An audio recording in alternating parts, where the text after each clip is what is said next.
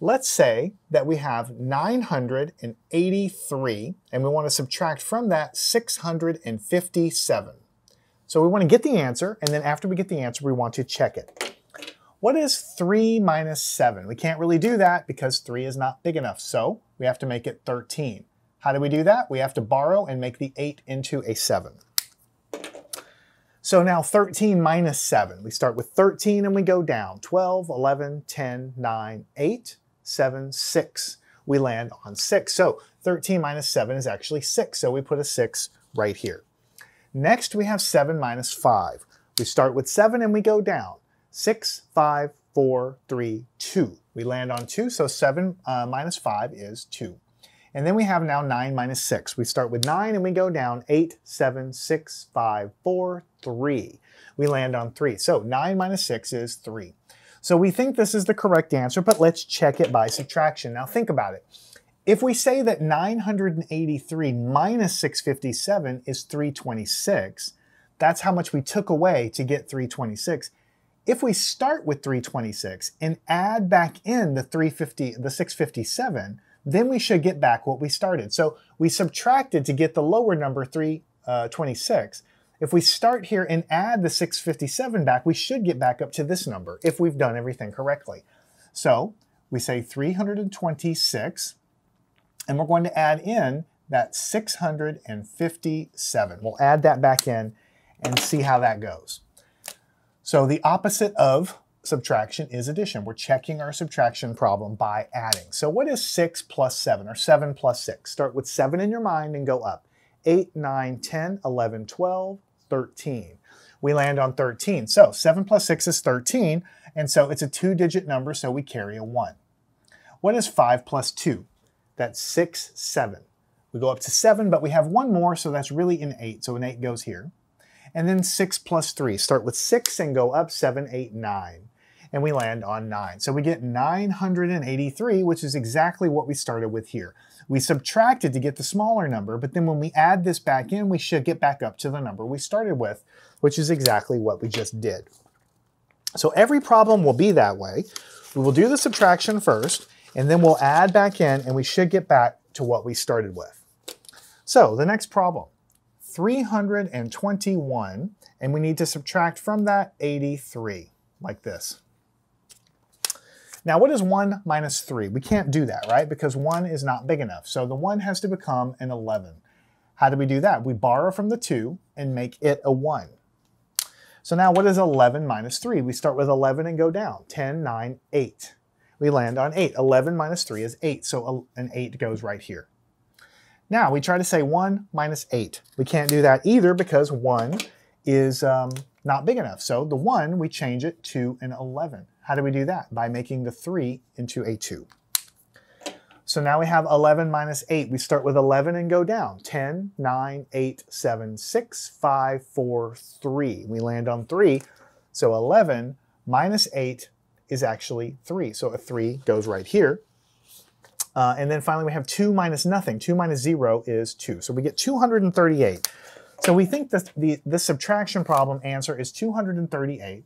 So let's check it by starting with 238 and adding back in the 83 that we subtracted to begin with. So we'll add this back in and see what happens. 8 plus 3. Start with 8, go up, 9, 10, 11. We land at 11. That's a 2-digit number, so we carry. 8 plus 3, start with 8, go up, 9, 10, 11. And so we land on 11, but then we have one more, which is 12. So we carry the 1 and the 12. And now we have 2 plus 1 is 3, and we get an answer of 321, which exactly matches our first number, 321. So we got the correct answer there, just like we got the correct answer above. So we can always check our subtraction problems by addition. Just add back in whatever we subtracted, and we should get the top number back. 456 is our next problem. Minus 292. So we'll subtract this out. Minus 292. Now what is 6 minus 2? Start with 6, 5, 4. We go down and we land on 4. So there's the answer. What is 5 minus 9? Now 5 minus 9 is not going to work because 5 is not big enough. We have to make it a 15. In order to do that, the 4 we borrow from it to make it a 3. What is 15 minus 9? Start with 15, go down. 14, 13, 12, 11, 10, 9, 8, 7, 6. We land on 6. 15 minus 9 is 6. So the 6 goes right there. 3 minus 2 is just 1, so a 1 goes here. So we think that we have the answer, 164, and we'll check it by starting with 164 and adding back in what we subtracted, 292. We have the small number, then we add back in what we took away, and let's see if we get the answer. 4 plus 2. Start with 4, go up 5, 6. We land on 6. 4 plus 2 is 6, so 6 goes right here. 9 plus 6. Start with 9 and go up. 10, 11, 12, 13, 14, 15. So 9 plus 6 is 15, so we have the 5, we carry the 1. Now we have 2 plus 1 is 3, plus 1 more is 4. And we get the number of 456, which exactly matches, so we know that we did our original subtraction problem correctly. Every problem we do is going to be basically the same thing over and over again, just to get good practice. What if we have 542 and we subtract from that 230? What is 2 minus 0? Well, you don't take anything away, you have a 2 left. What is 4 minus 3? Start with 4, take away 3, you have 1 left. What is 5 minus 2? Just start with 5, go down to 4, then go down to 3. So 5 minus 2 is 3. So we have an answer of 312.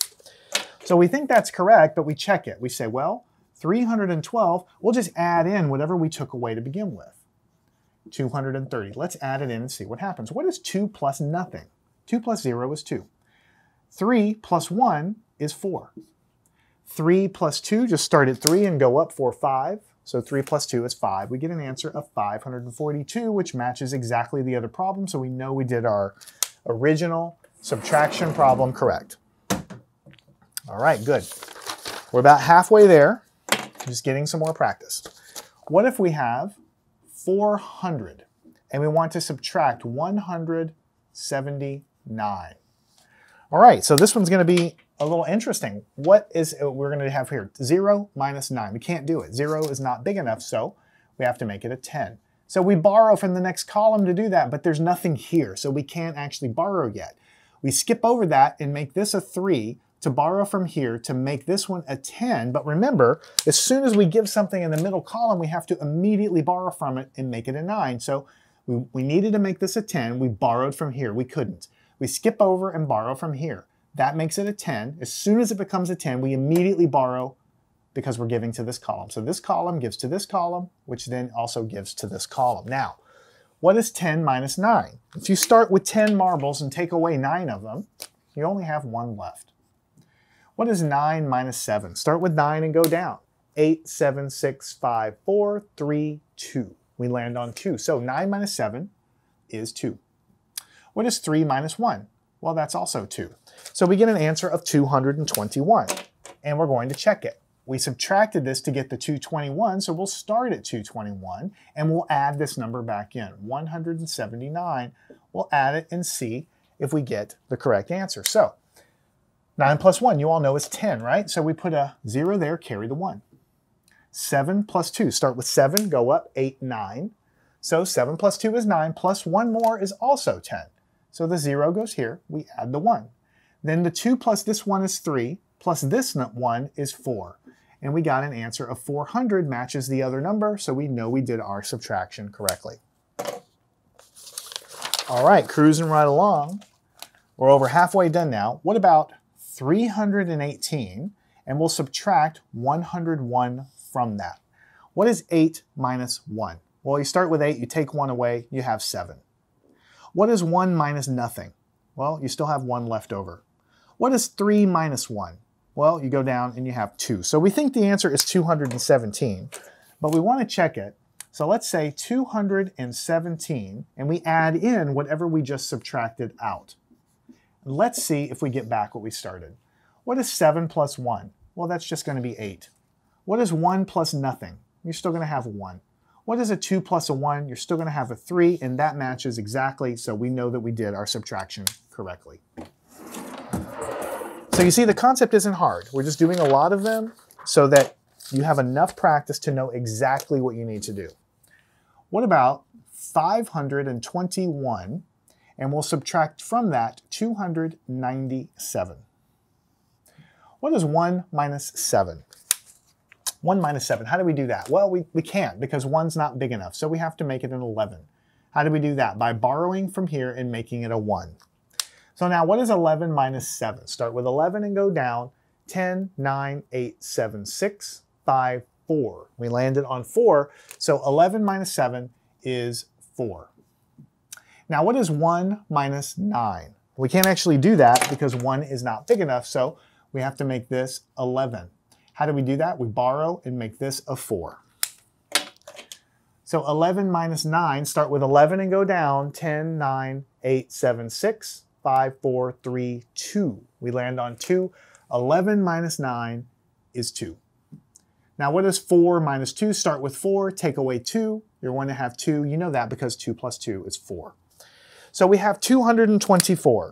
We think that's the right answer, so let's start with that and add in whatever we just took away, 297. Let's see if we can get this original number back.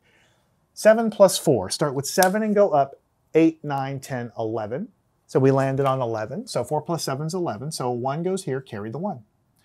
Now the 9 plus 1 up here is a 10, plus 2 is a 12, so this becomes a 12, carry the 1.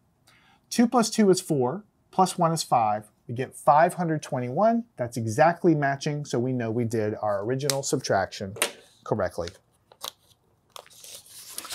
All right, great, only a couple more problems. What if we have 358? And we subtract from that 182. What is 8 minus 2? Start with 8, go down, 7, 6. So 8 minus 2 is actually 6, so we put a 6 here. Now 5 minus 8, we can't really do that because 5 is not big enough. So we have to make this 5 into a 15. And we do that by borrowing to make this a 2. So we say 15 minus 8. Start with 15, go down. 14, 13, 12, 11, 10. 9, 8, 7. So we landed on 7, so 15 minus 8 is actually 7. Next we have 2 minus 1, which is 1. And so we get an answer of 176. So we think that's correct. Let's check it. 176, we're going to add in what we just subtracted. 182. Let's add it back, doing the opposite. What is 6 plus 2? Start with 6, go up, 7, 8. So 6 plus 2 is 8. Now what is 8 plus 7? Start with 8 and go up. 9, 10, 11, 12, 13, 14, 15. We land on 15. 8 plus 7 is 15. So we put a 5 here, carry the 1. 1 plus 1 is 2, plus 1 more is 3. We get 358. That exactly matches, so we know we did our original subtraction correctly. Excellent. Okay, we only have 2 more problems. Here is the next to last problem. 662 minus 463. So we have to do the subtraction. What is 2 minus 3? Well, we can't do it because 2 is not big enough. So we make the 2 and turn it into a 12. In order to do that, the 6 is, we borrow from it to make it a 5. Now what is 12 minus 3? Start with 12 and go down. 11, 10, 9. And we land on 9. So 12 minus 3 is 9. Now we have 5 minus 6, but we can't do that either, so we have to again borrow and say we make this a 15. And the 6, in order to do that, becomes a 5. So now you have 15 minus 6. Start with 15, go down. 14, 13, 12, 11, 10, 9. And we land on 9. 15 minus 6 is 9. And then lastly, we have 5 minus 4, which is just going to be a 1. And so we believe the answer is 199. Let's check it. We have 199. We just subtracted this number, so let's add it back in. 463. We'll add it back in and see what we get. 9 plus 3. Start with 9 and go up 10, 11, 12. All right, so we get a 12. Put a 2, carry the 1. Now look at this. We have a 9 plus 1. That's a 10 right here. 10 plus 6 is just going to be 16. Carry the 1. 4 plus 1 is 5. 5 plus 1 more is 6. So we have 662. That exactly matches, so we know that our 199 is correct. Excellent. Okay, we only have one last problem. just to wrap up our practice with checking subtraction problems, and this is the last problem. 801, and we're going to subtract 415. So we try to go in this column. What is 1 minus 5? Well, we can't do that because 1 is not big enough. So let's just make it an 11. Let's borrow in order to make that happen. We try to borrow from here, but we can't because there's nothing there. So we skip over and we borrow from here instead, making it a 7. When we make it a 7, it immediately goes into here, making this a 10. And as soon as it becomes a 10, we immediately borrow from this one, making it a 9, because then that goes into this column. So one more time. We make this an 11, we try to borrow from here, but there's nothing here. So we skip over and borrow from here. That makes it a 10. As soon as it becomes a 10, we make it a 9, because then we have to borrow for this last column. So then we have 11 minus 5. Start with 11, go down 10, 9, 8, 7, 6. So we land on 6. 9 minus 1 is 8. And 7 minus 4, start with 7, go down 6, 5, 4, 3. We land on 3. 7 minus 4 is 3. So we get an answer of 386. Now we think this is correct. Let's check it. 386. We just subtracted this number, so let's add it back in. 415. So 6 plus 5. 6 go up, 7, 8, 9, 10, 11. We land on 11. 6 plus 5 is 11, so we carry the 1. Now 8 plus 1 is 9, plus 1 more is 10, so we have to carry the 1 in the 10 as well. Now the 3 and the 1 make a 4, and you know that 4 plus 4 is 8, and so you put an 8 here. 801, and that exactly matches what we have here, so we know we did our subtraction correctly. So by now you should know that when you're doing a subtraction problem, you can always check the answer by adding back in. Every time we added back in, we got a number that matched our problem, a number that matched our problem, a number that matched our problem. If you get a number when you're checking that doesn't match the problem, then you made a mistake somewhere, and you have to check all of your work to see. So make sure you can do all of these problems, check them, make sure you're getting the correct answers, and then follow me on to the next lesson. We'll get more practice with checking subtraction problems. Learn anything at mathandscience.com.